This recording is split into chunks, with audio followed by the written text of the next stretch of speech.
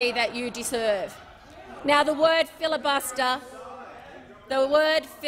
I'm indebted to Campbell Rhodes at the Museum of Australian Democracy at Old Parliament House for his research here, comes from the Spanish word, which is filibustero, which itself is derived from a Dutch word called by the name of vrijbuter, which means pirate or privateer.